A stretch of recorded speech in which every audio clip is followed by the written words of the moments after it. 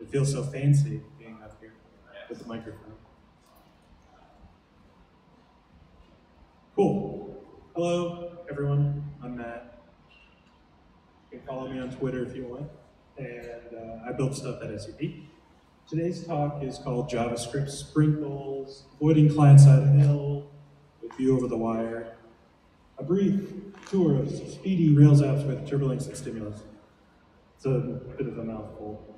So when I signed up to give this talk, I was planning to do like a tutorial type thing about Turbolinks and Stimulus. Has anybody used Turbolinks intentionally? Not like accidentally it was turned on? Yeah, a couple people. How about Stimulus? Yeah, cool. Yeah, so I'm using these on a new project, so I thought maybe I'd do like a tutorial type thing.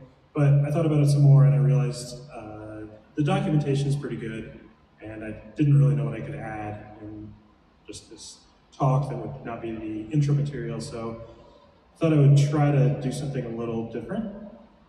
So the thing that I thought was maybe more interesting is talking about how we got here. So how did Rails end up with this tool set? Like how do they work together? What are the motivations of the people behind them, and like what's the point of these things? So as I was following along with the topics, I started to feel like Nicolas Cage, but like not that one, like this one, like from National Treasure. I think there's like a pretty compelling and practical approach to building web applications that ties together all the stuff I'm going to talk about today, and it's kind of hiding in plain sight. Like you can find some stuff about this on like a random old like 37 Signals blog post before they were Basecamp, or there's like a random conference video where someone's talking about these ideas, or there's like a one-off comment from someone who works at Shopify on like a closed GitHub issue. So you really have to kind of dig for this stuff. So I felt like I was kind of finding these clues and connecting the dots. So I'm here with kind of like a map, I think, of how to explain it all. So I think maybe the best place to start is kind of like dump all the pieces and the people out, and let's talk about like the history, the motivation, and then once we have like the lay of the land, you can see how it kind of comes together in present day, 2018. Or I might just end up looking like a crazy person. So let's start at square one. So Ruby, okay, I think everyone knows Ruby, hopefully. If not, you're at the wrong meetup. The Node.js meetup is downtown tonight, not here. So everyone probably knows that Ruby is optimized for programmer happiness. So it's designed to be like a joy to write, and the community values things like expressive, readable code. Ruby is also like kind of weird. I think Miles was talking about it earlier. There's certainly some characters dating back to like, there's Y the Lucky Stiff, and now we have Aaron Patterson, and these people they're fun and they're harmless, they're just a little quirky. And then Matt, who wrote Ruby, and a lot of the core team are the Japanese, so maybe that'll be important later.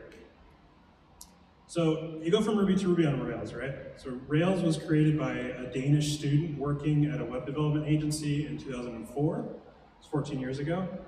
It was also optimized for programmer happiness, particularly with values on productivity and developer speed. This was built by someone who was working at a consulting company that needed to be shipping things quickly or they wouldn't get paid. And that's why it became a popular choice for startups, because like how quickly you could get something to market, maybe how quickly you could create a pretty terrible, crappy app, but at least it was quick. And I think the most polarizing part of Rails is kind of the axiom they have, that's convention over configuration.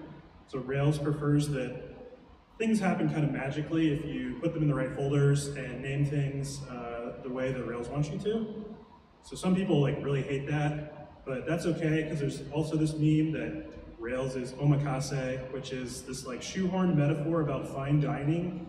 And that was used to explain that Rails knows best, but you can opt out of things if you like don't like sushi or something. Anyways, that Danish student that I talked about was this guy, David Hennemeyer Hansen. He goes by DHH for short. He's basically like the CEO of Rails. He doesn't do all the programming anymore, but he mostly like sets the direction and strategy, and he kind of has like final approval on all the big stuff. And DHH works for Basecamp, so it's a project management tool. I labeled it up here as like CRUD++ because like many apps that I think most of us work on, it's kind of like a document-based application, and it's largely just people like creating and editing different types of records and viewing data queried by a different way. I don't mean it to be like pejorative, it's just like the reality of what a lot of computer software is. And Rails is very well suited for this because, well, like that's why it was made. Like David made it to help them write Basecamp. DHH also has a lot of memes. He talks about this one, majestic monoliths. This is like the antidote to the rise in unnecessary microservices and like premature over-architecting. Like you would not catch DHH using like Kubernetes. He would not be into that. He talks about sharp knives, which is making tools that can be dangerous, but like we trust you to use them and not hurt yourself. So they're dangerous, but they're also powerful. Mostly relevant to this talk is this other meme he has that's called like JavaScript Sprinkles. And that's the idea that JavaScript is mostly terrible and you should only use it in small amounts. And this is like a lot of flowery language that David likes to use, like you should use JavaScript to pleasantly augment your app with delightful little flourishes. Yeah, DHH, he's also a professional race car driver. I don't know, like I'm not joking, he's like a legit semi-pro Le Mans driver. And if you decide to follow him on Twitter, you will of course know that he loves socialism. Yeah, so I think you probably know most of this. So now we're getting to the starts of the rabbit hole here. So there's this guy, Chris Wainstrath. He's one of the founders of GitHub. That's another one of these like CRUD++ document web apps that I'm sure everyone here uses.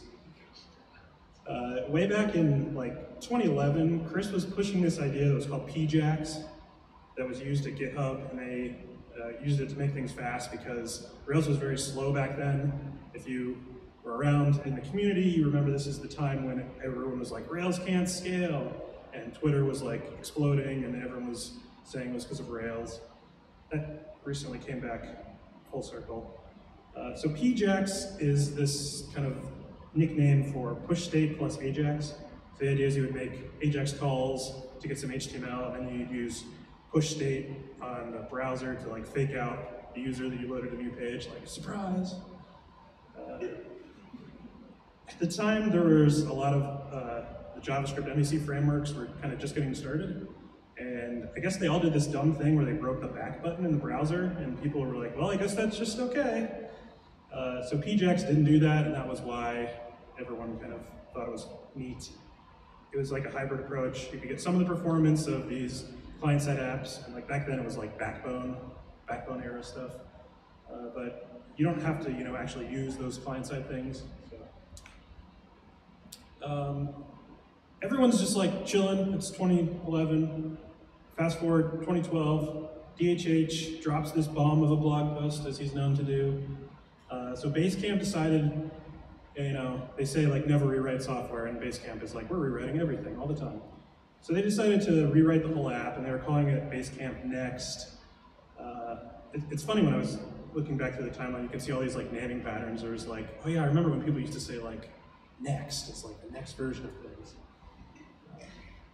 So David outlined some interesting, and they were really actually kind of novel at the time, techniques that they used to make Basecamp Next really fast. The two highlights were this thing called Stacker, which was more or less PJAX. They just optimized it for a UI where you mimicked stacking pieces of paper. And so remember, it's 2012, like skeuomorphism is very cool. The iPhone is just, just becoming popular. So. Yeah, the other thing was that David talked about how they made heavy use of caching and nested caching, and they coined this term Russian doll caching, which is based on those little Russian dolls that you stack up, and each one is slightly bigger. So you would cache like a tiny part of the page, and you could also cache like a level above it in the hierarchy, and then you would know that when the top level thing changed, it has to like cascade down, bust through all that nesting. So as what typically happens when Basecamp does some stuff is that they end up like pushing it into Rails, which is usually a good thing. So Rails 4 came out, and that was kind of like a huge release for Rails. This was like 2013. Both of those features, the stacks paper thing and then this Russian doll caching, those got backported into the core Rails framework, and so they were part of this big release. So in Rails 4, active record objects came with this like out-of-the-box built-in way to do the cache expiration, which is typically the hardest part about caching. You know, it's in that joke about, you know, the X number of things that are hard about computer science, and one is caching validation. So Rails made that super easy, and then Stacker was like, it was generalized. They got rid of the paper thing because it was silly, and renamed it to Turbolinks. I thought this was funny. We have the Rails Way book. There was a book published called The Rails 4 Way. Like, that had a shelf life of probably 9 months. So far, we haven't really talked about like how these things actually work. So I'll just give a brief 30,000-foot view here. So Turbolinks is a JavaScript library, and it intercepts clicks that you do on links, like specifically href tags. And instead of having the browser go to that page, it makes an AJAX XHR request, and then Rails renders the full page back, and then Turbolinks just swaps out the body, and then it uses the browser history API to change the URL. So this makes things like appear way faster because all the stuff that's in the head tag doesn't get reloaded, and that's like your scripts, your style sheets. They don't need to be processed again. So you just have to render the new content, and it turns out that browsers are really fast at rendering content, and all the browser vendors are trying to optimize that because they want their browsers to be perceived as fast, so they're always improving the rendering engines. So that part of the equation has only gotten better over time. So basically, as long as you could render a new page pretty quickly, you could click around your app, and it was really fast, and it felt like it was almost instant. You didn't have to change anything about your app because Turbolinks would just hook into regular links. It would automatically do it. Well, except it kind of didn't. So Turbolinks came out and everyone hated it, and it was broken. People had lots of terrible like jQuery spaghetti and plugins, and this was all due to the fact that everyone made this assumption that when the page loaded, there's that sweet little jQuery document ready callback that was going to fire. But with Turbolinks, that doesn't happen since you're not actually loading the page, you're just swapping it out. Shout out, I don't think he's here, but David Estes, local developer who did a bunch of the support for Turbolinks when it came out, and everyone was very mad. So immediately people were spamming Stack Overflow because nothing worked. Like the Rails 4 guy was like, oh yeah, just drop in Turbolinks and magically your app will be like 3 times faster. And instead it exploded with script errors. And this was especially bad because the majority of people were still pretty heavy jQuery users back in 2013. And this was also like the apex of Bootstrap and all those Bootstrap plugins, like the little modals and little form things. So like almost every Rails project was using some kind of jQuery plugin, and if they turned on Turbolinks, it just didn't work. So people were very mad. Eventually they added this option that was called Skip Turbolinks, and basically every blog post or tutorial from this era in the internet would have that was about Rails, maybe some not about Rails. It would start with a section about like how to turn off Turbolinks. It was like, first thing, like install Ruby, then like next, turn off Turbolinks, then like make your first controller. Nobody really liked this thing. So everyone turned it off and they went back to work. And you might think the story's over, but from this darkness of Turbolinks, there comes the light. So it starts, there's this guy, Nate Berkopec. He starts coming into the picture in like 2015. Nate worked at some startups. He was kind of building an audience around like practical Rails performance tuning. So instead of having to like tune memory settings or look at something called a flame graph, Nate would just do all this work and then be like, yeah, just type this thing into your Heroku console and things will be better. So that was good. And then at GoRuko 2015, Nate gave a really good talk. And this is where as far as my research goes, he coined this term, view over the wire, which is a fancy way of saying that your app would send fully rendered views over the wire instead of sending XML or JSON over the wire. Fun fact here about Nate, he was on Shark Tank once, and he did not get a deal. So in the talk, Nate was basically like, hey everybody, like, it's totally possible to get your Rails responses down to like 100 milliseconds, and if you do that, there's this cool thing called Turbolinks, and you can turn it on, and your app's gonna be crazy fast. And everyone had basically like turned their back on poor Turbolinks at this point. And while they were doing that, Shopify had been running it in production for several years, like battle hardening it. And so now there's a new version ready, and you can see in this slide Turbolinks 3, which was actually never released. But there's a new version coming out of Turbolinks that doesn't break everything. So Nate also showed how you can use the built-in Rails caching, and it was actually not that difficult to get response times under 300 milliseconds, even for small teams. So you didn't need these huge infrastructure teams and dedicated caching servers and someone who knows how to tune a memcache server. And then meanwhile, there's this other guy, Sam Stephenson. He also works at Basecamp, and he was working on this new Turbolinks version. He had helped extract the original version of Turbolinks. And then in 2016 at RailsConf, he gave a talk about Turbolinks 5, which is what Turbolinks 3, the version went from 2 to 5, don't worry about it. Anyways, like, holy shit, this talk is amazing. So Sam talks about Turbolinks 5, and then he does this live coding demo where he shows not only how they were using Turbolinks in Basecamp 3, the next rewrite of this thing, but also how you can reuse your existing Rails app to make like equally quick and easy iOS and Android native apps all out of the same code base. And all this was doing was using server-rendered HTML, and then you had the option with this new Turbolinks 5 to drop down to native code for the mobile apps if you needed it. So most of your stuff is like rendered web views, but if you wanted to like use the camera, then you could just hook into the frameworks and call the native stuff. The fact that makes this so interesting to me is that this talk was in 2015, but they had been working on this at Basecamp for 18 months at that point. So this is really like 2013, 2014 when they're doing this. This is like way before React Native was even a thing. So it's just kind of interesting. Sam also describes what he called the golden age of web development. You can tell it's golden because he turned the slide yellow. And I think this is probably familiar to people that have been at a Ruby meetup or have used Rails before. So you've got your cycle. He talked about the stateless nature of HTTP, and then the life cycle of the browser, which calls the router, which calls the controller. That looks up a model, and you pass it to a view, and then you generate HTML, and then you send it to the browser. The browser puts it in the DOM. It's simple, it's elegant, and you can work very quickly with these systems.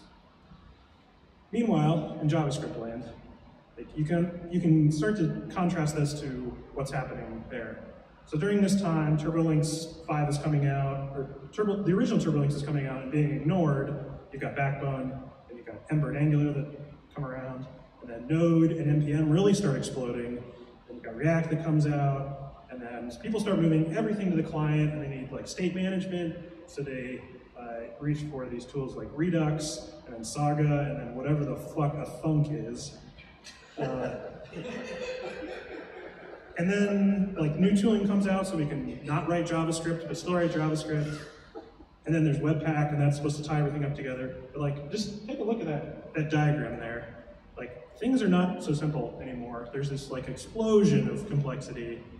And Sam, I think pretty astutely identifies that it largely mirrors the organizational structure of where these tools are from, which is Conway's Law.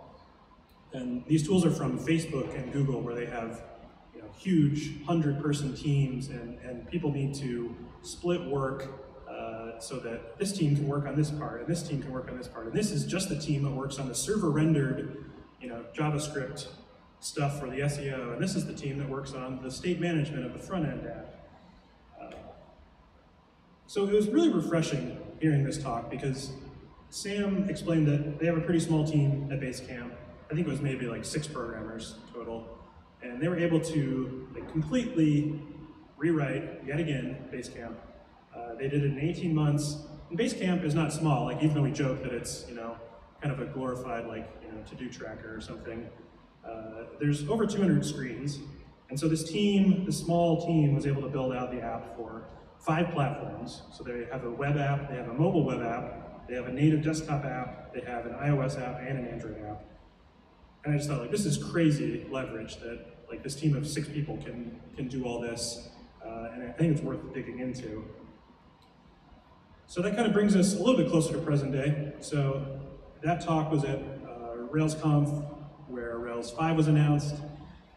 Rails 5 came out, and that is why Turbolinks was Turbolinks 5, because it was also released with Rails 5. It was good because it wasn't broken, and I think enough time had passed that people forgot how much they hated it, and they were willing to try it again. So a lot of people were caught up with the shiny new features like API mode for the people that wanted to go all in on JavaScript, and action cable, LOL. The Turbolinks and the Rails integration, I think, is like the underrated gem of the Rails 5 release. So this is where it gets like a little hazy, because at an unknown time, unknown place, circa 2017, excuse me, DHH like literally goes like full hermit and is like, I'm taking like 2 weeks off, don't talk to me, I'm gonna like go exploring in the Basecamp code base to like pull out some things to extract for Rails. And it sounds crazy, and then you look at the result, and this is actually a 2-week chunk where he basically did the bulk of the work to extract Webpacker and Stimulus. So I think Webpacker is a pretty big thing for Rails going forward, and Stimulus is pretty interesting. We'll get to it in just a bit. But it was kind of crazy to me that, you know, you think about this guy who's like, oh, I'm just gonna go spend 2 weeks like searching my code base, looking for patterns, and he actually like found some good stuff. So, okay, what is Stimulus? So Stimulus was extracted from Basecamp, like almost all of these things that David does. He pulled it out, and then Sam Stevenson, who we talked about before, and this other guy, Javin, they kind of cleaned it up. So the idea is that you sprinkle JavaScript behavior like into your existing HTML markup. This goes back to David's meme of JavaScript Sprinkles.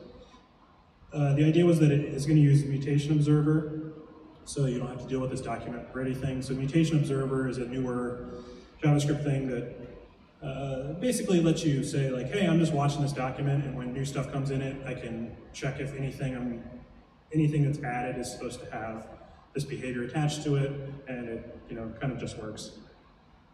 The nice part about Stimulus too is that it doesn't really interfere with your cacheable HTML templates, because you're just attaching stuff straight on your existing markup. You're not having little script tags anywhere or putting a bunch of rendering stuff in a JavaScript file.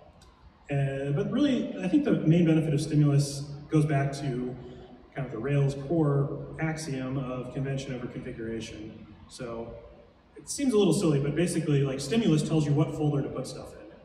And I think that's actually valuable for people that get overwhelmed by the complexity of some of these JavaScript tools.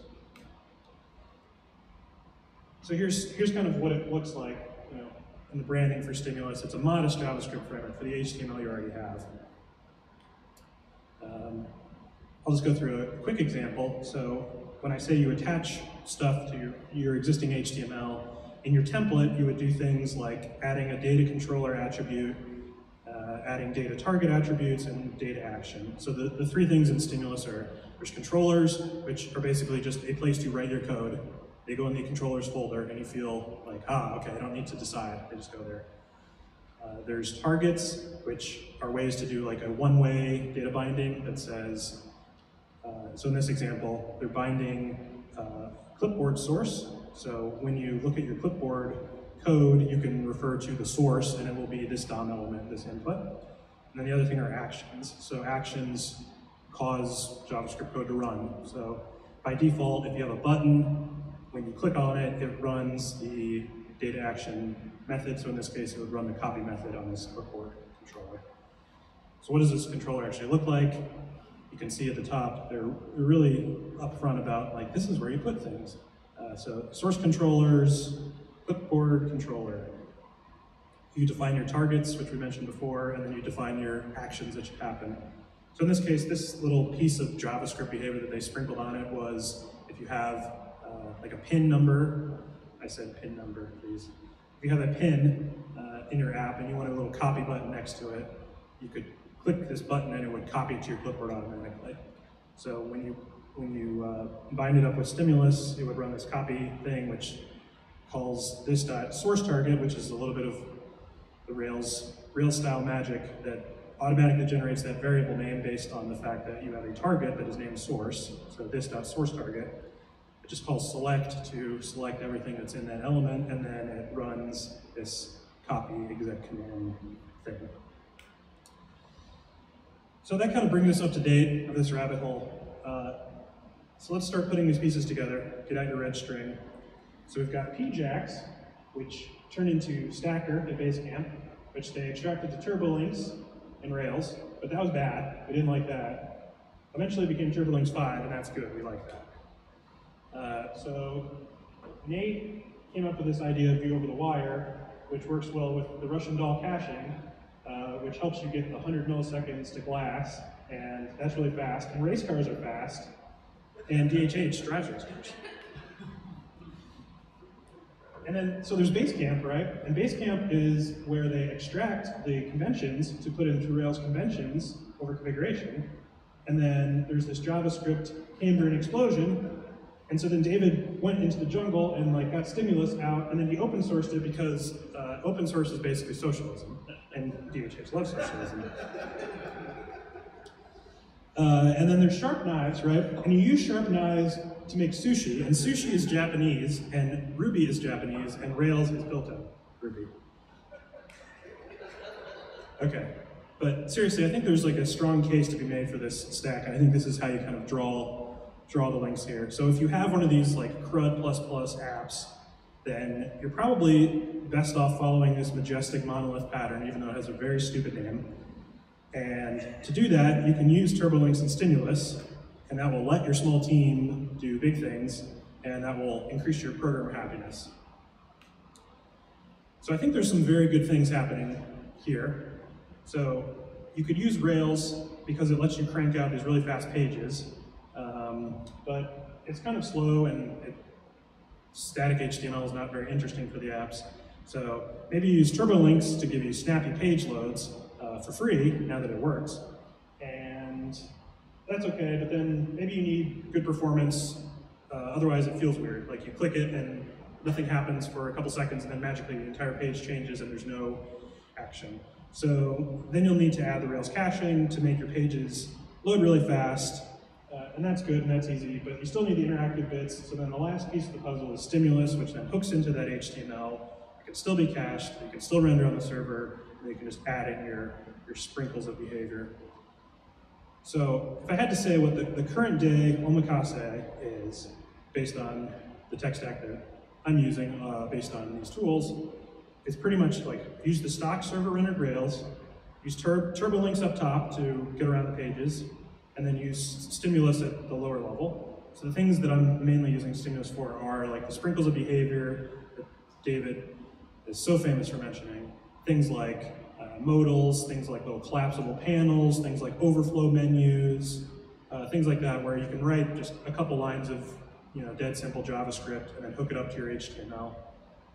And then the other thing we're using Stimulus for is to wrap third-party libraries that maybe don't play so nice with Stimulus, don't play so nice with Turbolinks. So things like custom date pickers, drop-downs. So you can wrap them in a Stimulus controller so that you get all the nice mutation observer stuff, and you kick off the binding of these controls just by adding HTML attributes. Then you can still use the existing third-party plugins. Yeah, and then use HTML caching to make it go fast. It's really not that hard. It sort of seems scary, but if you go read Nate Berkopek's blog, he has great articles about how to do practical caching that is super easy. Even I was able to do it. And then the idea is that you would reach for these heavy-duty tools on the client side, things like React or Vue or any of these other tools, only as a last resort, only if you need them. So for example, Basecamp doesn't have everything in Stimulus and Turbolinks, They have like a calendar scheduling widget, which is more complicated, and they have a separate component for that. So that's a good example. Like, you can still have these other tools, just don't start with them. And if you need, social proof, these things have been battle tested by Basecamp and GitHub and Shopify, which are sort of the 3 largest Rails apps in existence. So what's next? I don't think we've kind of reached the physics, what was DMG calling it, the grand unified theory. There's still a couple things that I could see in the future. One of the nice things about Turbolinks and Stimulus is like you can use that combo outside of Rails and just have it talk to any other server template rendering language. So there's people that are using it with Phoenix, there's people that are using it with Laravel. And so the more people that use it, I think the more uptake this gets, the more different ideas come together to improve it.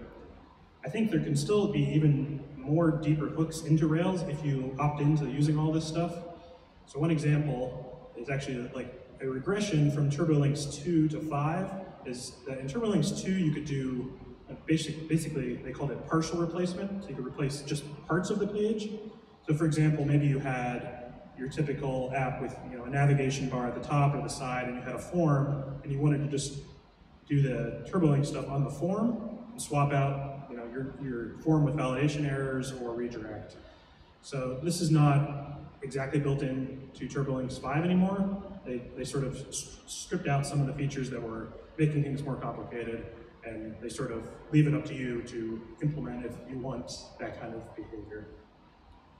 Kind of in the background while all this is happening, this is kind of like the Avengers, like after the credits style thing. There's this guy, Chris McCord, and he's been toying with these ideas like on a parallel track. So at ElixirConf of this year, Chris McCord announced this thing called Live View, which it's basically the same concept, except you add like WebSockets or WebSocket-ish type things to do real-time updates of your partials. So not based on an AJAX call, but you use some of the ideas from Elixir and Erlang to have things that get updated real time. So the demo for that is actually fairly interesting. They end up like rendering this animation, which is rendered server-side, and they stream down the updated partials to it, and it's fast enough that they can get like 60 FPS animation in the browser, even though every frame is a separate call to the server. So that's very cool. And then I'm curious to see if this ends up being at all viable as like a React Native killer. I think the speed of building server-rendered views is way faster even than some of the React Native stuff. So I think a lot of the React Native toolchain is interesting. I just don't know if it makes sense for most apps. If you think about most mobile apps, I think a pretty common pattern is you have a list of items that you're rendering and you can drill down to those to see the details and then take some actions on it. I don't know if necessarily re-implementing that all on the client side versus rendering an HTML list tag that has appropriate mobile styling applied to it is all that better. So, thank you for at least humoring me in my quest. I hope I gave you an idea of what this tool chain is and maybe inspired you to take a second or first look at it. And I hope that you do not think that I am a crazy, insane person who draws strange conclusions with red string. Thank you.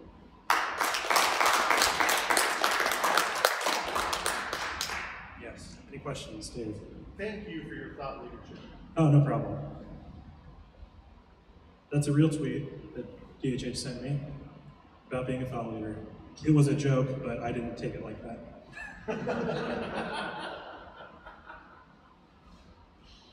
Any other questions? Yeah. Have you used Turbolinks 5 using any native stuff? That's one thing I'm not actually. Have I used any of the what stuff? Have you used Turbolinks 5 or any native? Oh, the native stuff. No, I haven't. Yeah. Yeah, it looks very cool. I have some background in doing native development for Android, so it's been interesting to see how many weeks and months I spent writing stuff that could have been like an afternoon in Turbolinks, allegedly.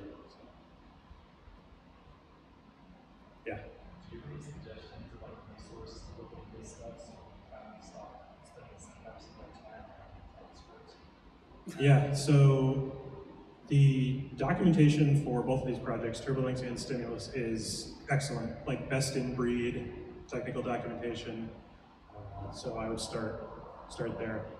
It's pretty easy to get it going. Like in Rails, it is the default still, unless you have opted out. But it's pretty easy to get going on that. Stimulus has they have documentation, and it's in the form of like a handbook. So they talk a little bit about the motivation, which would cover some of the material I talked about today, and then they go through, here's a toy example, and then here's an example of building something real, and then here's an example of something that we use this for in Basecamp that gets a lot of benefit, and then you're off on your way. The nice part about Turbolinks is that it's got a pretty small API surface. You don't really do anything. You just kind of turn it on, and then you click the links and make sure it sort of works. So the only real work is kind of turning it on and then maybe adjusting your expectations for what should be happening when you trigger certain actions in your app. And same thing for Stimulus. It's pretty easy to just start writing your first controllers and then hooking them into you can either do it through the asset pipeline or you can do it through Webpacker, and it's the same thing. They kind of just turn on, so you put the file in the folder and then it starts working.